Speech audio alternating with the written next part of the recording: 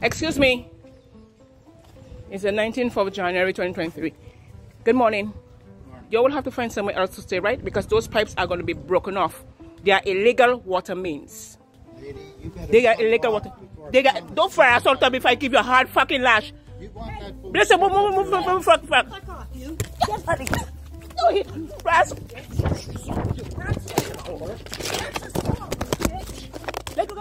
I was eyewitness. I was there with Royal Bank manager. I used to be at night within 2 people beating up that woman.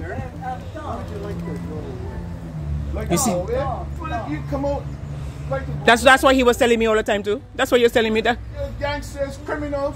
All of them are criminals. I hope you stay behind bars though all the time though, Tom.